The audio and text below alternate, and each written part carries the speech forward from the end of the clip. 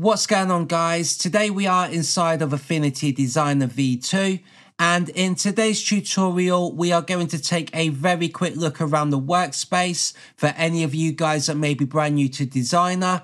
So when you first open up Affinity Designer and you set up your project, then you will be presented with this workspace window in front of us, where you can see that we have all of our tools over here on the left hand side, as well as our studio panels over to the right hand side.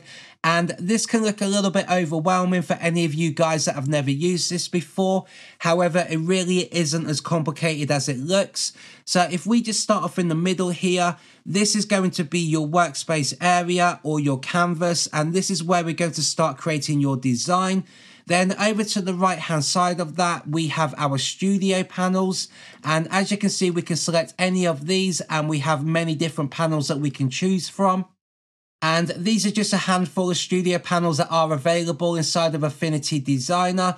But what you will find is that most of the time you don't need all of these. So if you find that you've got a studio panel in here that you don't want to use, then all we got to do is simply select that one and just start dragging that out over to the canvas area. Go ahead and let that go, and then you can see we've got this little X right there.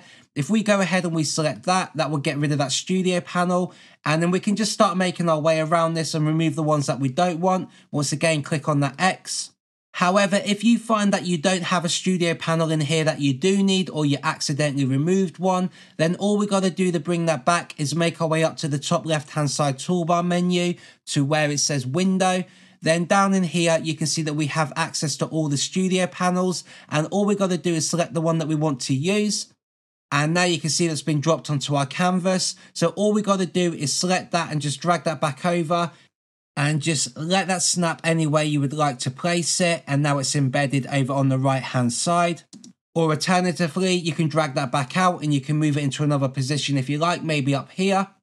As well as nesting it over here on the right hand side, we can also drag that back out and we can go and nest it over to the left hand side just by simply dragging that over till we get that big blue rectangle up here, and go ahead and just drop that in.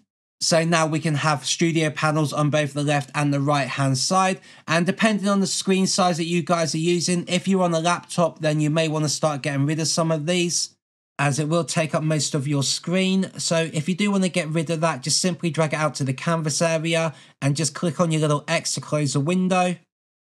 So most of these studio panels are going to need their own tutorial to talk you through some of the settings that we have inside of here.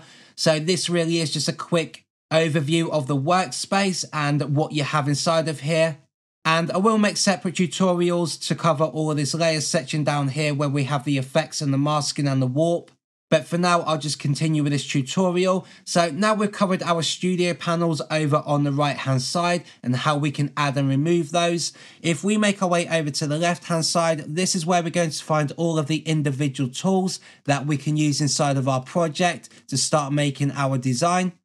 And some of these tools look a little bit more complicated than others, whereas some seem quite self-explanatory, such as the text tool that we have down here, or maybe some of these shape building tools that we have available, or even the move tool at the top where we can go ahead and start moving around our objects. However, we will talk about all of these individual tools in their own tutorials, and I'll show you in more detail of what we do with these. However, one thing that I do want to mention is that when we select certain tools on here, then we'll also have this additional context menu appear on the top here, and that's going to change depending on the type of tool that we are using. And we'll talk about the context menu bar when I go ahead and create all of the individual tutorials on the tools, so I can go ahead and cover all of the individual settings. But for now, if we just look above the context menu bar, we have our regular menu bar, and inside of here we have all of these different buttons which will become active once we start selecting various tools or creating objects on our canvas. But one thing that I do want to mention is that if any of you guys are familiar with Affinity Photo, then we can switch our persona just up here. At the moment, we are in the designer persona, and we can go ahead and change this to pixel persona. And what this is going to do is kind of give us a mini version of Affinity Photo, where we can come in here and start editing our images just to make them look a little bit more creative. However, this persona is going to be in a future tutorial where we've got a bit more time to talk about that. We also have a couple of options up here inside of our text menu and our layer menu where we can change certain things. However, that is going to be dependent on the tool that we are using at the time, and that will be covered in future tutorials also. So that is my quick overview of the workspace inside of Affinity Designer. So hopefully you guys have a rough idea of what all the individual sections are used for.